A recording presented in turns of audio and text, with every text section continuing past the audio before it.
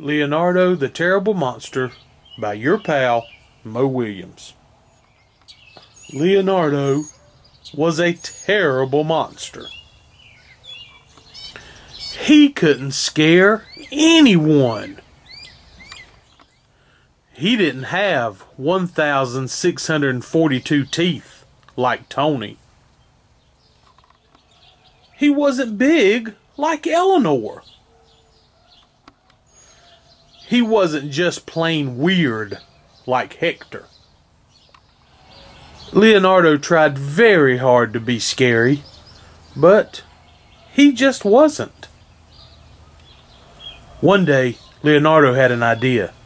He would find the most scaredy-cat kid in the whole world and scare the tuna salad out of him. Leonardo researched until he found the perfect candidate. Sam. Leonardo snuck up on the poor, unsuspecting boy.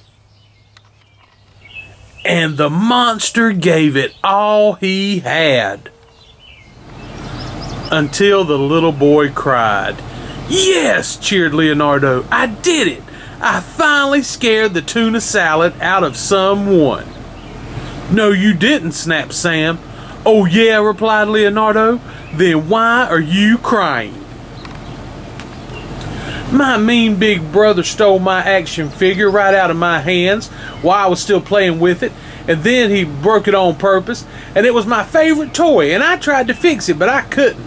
And I got so mad I kicked the table, and I stubbed my toe on the same foot that I hurt last month when I accidentally slipped in the bathtub after I got soap in my eyes trying to wash out the bird poop that my brother's cockatoo pooped on my head, and I don't have any friends and my tummy hurts. That's why." Then Leonardo made a very big decision. It's okay. Instead of being a terrible monster, he would become a wonderful friend.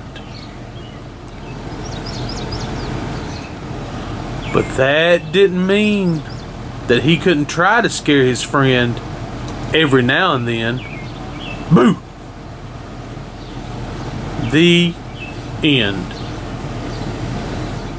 Leonardo the Terrible Monster by your pal, Mo Williams.